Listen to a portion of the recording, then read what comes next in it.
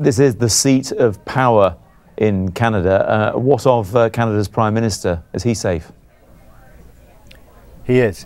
I mean, the shootout, which you showed some footage of, is the heart of the centre block of Parliament. I mean, you couldn't imagine a more central part of Parliament than where that shootout is occurring. It's a corridor. To the right, you have the caucus room of the governing party. At the end of the corridor is the Library of Parliament.